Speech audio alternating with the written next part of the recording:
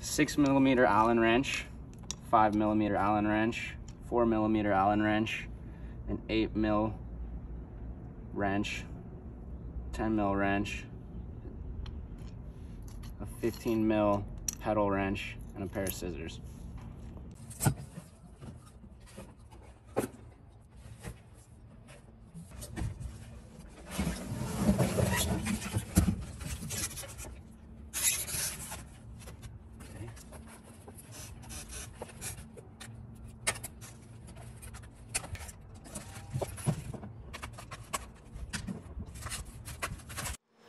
You're going to start by snipping the axle off of the spoke of the wheel.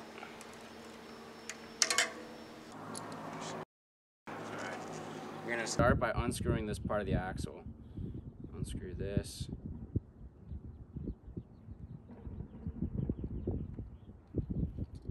You're going to take off one spring.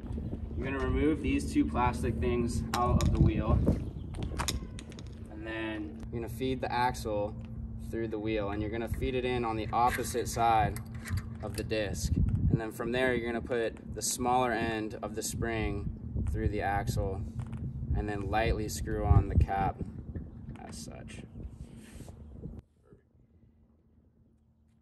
Okay, I'm going to pull the bike over the front wheel and make sure that the disc is going in between the two pads on the caliper.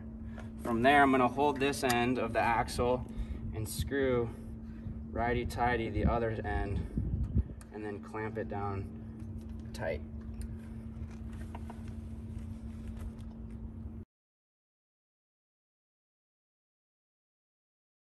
So this part is for sizing. You need a 6mm Allen wrench in order to move this guy up or down.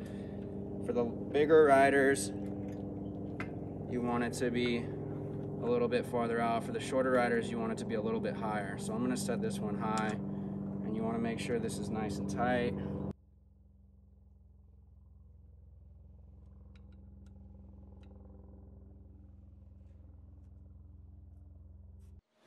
Alright, I'm going to start by making sure my handlebars are facing the right way.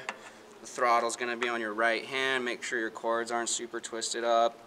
And then I'm going to take the cap, 4 screws, and put it back over the top of the handlebars like such, and then I'm just going to start all 4 of them without making them too tight at first.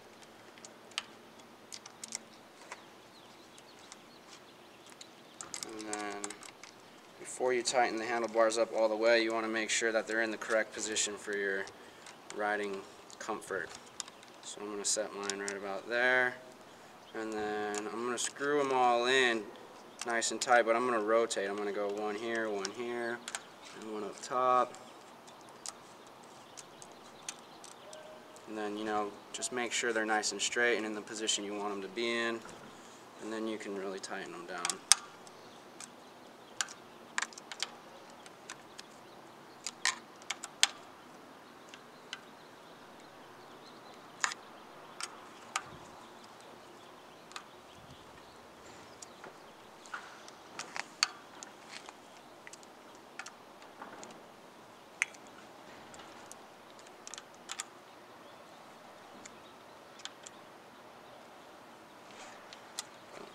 It's important that you make sure when you're adjusting the handlebars that these nuts are super tight. You don't need to over tighten them to the point where you're stripping them, but just make sure they're tight enough that when you're riding and you hit a bump that they're not moving while you're riding. So I'm going to open up this box that comes inside the bike box, and I'm going to pull out the pedals, and the pedals have a left and a right. So there is a left and a right pedal, and they'll be labeled right on this right pedal and an L for the left pedal. I'm going to start with the right, and all pedals are reverse threaded. Okay, I'm going to start by holding this part on the top of the pedal that connects to the crank, and I'm going to hold it still in my fingers, and I'm going to insert it to where I think it's going to go in there straight, and I'm going to pedal the bike backwards while still holding this part. So you're essentially screwing it in just by moving the pedals. And you just gotta hold it there and kind of go slow until you feel it catch. And then you're just gonna keep going and you'll feel it catch, and you're holding this part so that it's threading itself. And then you're gonna make sure it's all the way screwed in tight.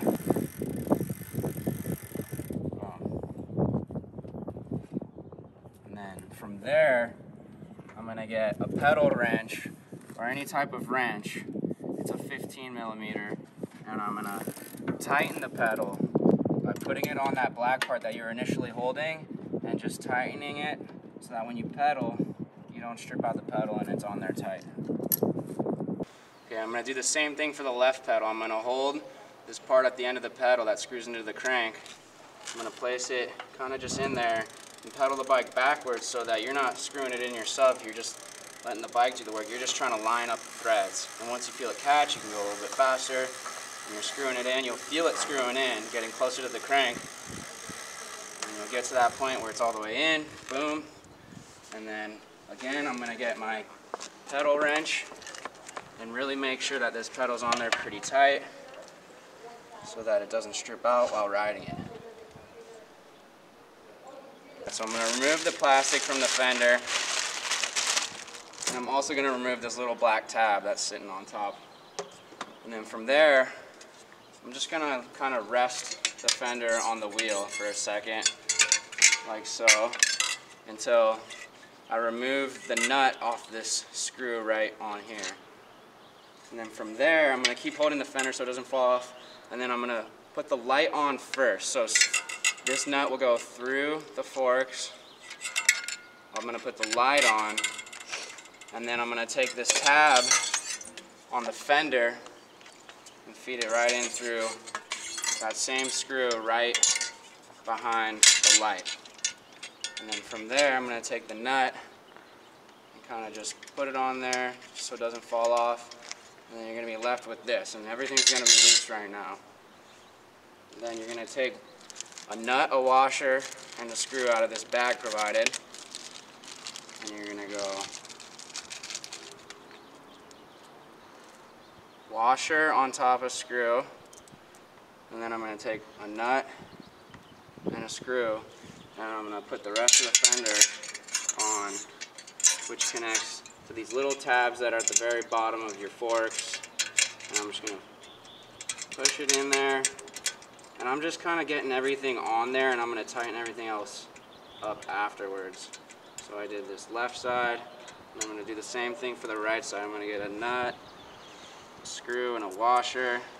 I'm going to come around on this side of the bike, and I'm going to put the screw to this part of the fender, and then through this little tab that's connected to your forks. And then I'm going to put the nut on the back end. And then once you have everything set up like this, you're pretty much good to just tighten everything up.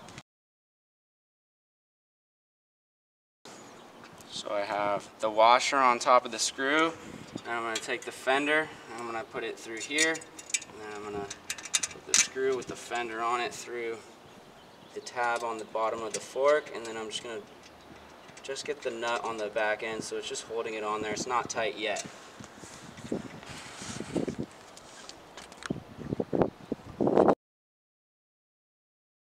I'm going to start by putting this light on first, and then the fender on second. It's going to look just like that, and then I'm going to take this nut, and I'm just going to put it on there just so it's on there, it's holding the fender on. It's not going to be tight yet. And then from this position, I'm going to take this loose cord, which is a directional plug, and it's got a little arrow on the top, and I'm going to plug it in right into the light. And just make sure it's in there real good. Boom, and that way your light function will work. Alright, for this I'm going to use a 10 millimeter wrench and a 5 millimeter Allen wrench, and I'm going to hold this nut on the back end and then just tighten up the fender and the light. These don't need to be super tight, just kind of snug, make sure everything's straight.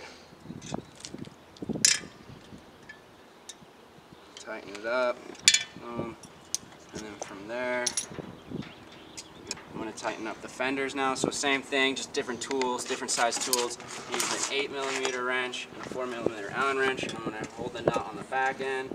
And then again, these just need to be snug. They don't need to be super tight.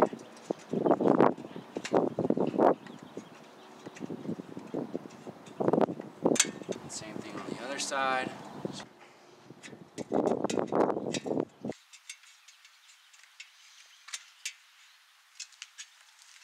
Hold the nut on the back end with the wrench. The nut on the back end with the wrench. I'm going to tighten this nut just snug. It doesn't need to be super tight. Alright, so now your bike's assembled and you're ready to turn it on. You're going to start by turning on the battery. The battery needs to be on in order for the bike to turn on. So you're going to hit this switch up. And now your battery's on, and now you can turn on your bike.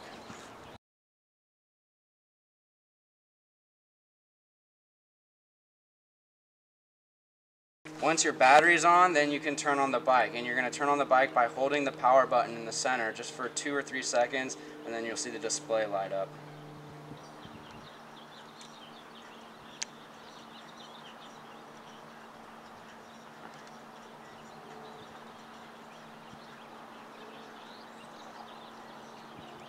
So a couple things to make sure of before you start riding is that your front wheel, first of all, is on tight. A general rule of thumb is if you can open it with one finger, it's not tight enough. So we use a 2-finger rule. You should be able to open it up with 2 fingers. So you just make sure that's on super tight. You're going to want to make sure your seat is on tight so it's not moving around when you're riding. And then the last thing you really want to make sure of is that your battery is locked into place. And your battery will come locked into place out of the box, but just make sure, and if it's not, you have keys hanging from the bike that you can make sure you lock it into place before riding. Generally, the tires will come already inflated out of the box, but just make sure that they have air in them, that they're pretty hard. They should be inflated to 30 psi. Throttle's on your right hand. This red switch right here, this red button just turns the throttle on and off. So by clicking it in, I just turn the throttle off. By clicking it back in, I just turn the throttle on.